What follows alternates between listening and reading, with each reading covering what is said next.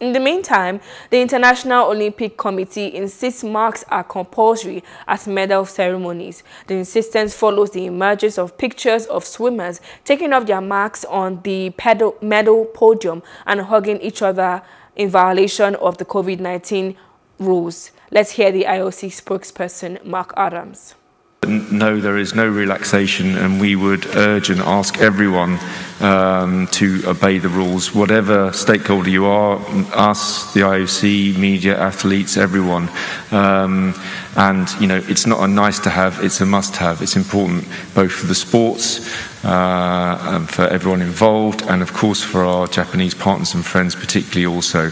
And it also sends a strong message. Hello, hope you enjoyed the news. Please do subscribe to our YouTube channel and don't forget to hit the notification button so you get notified about fresh news updates.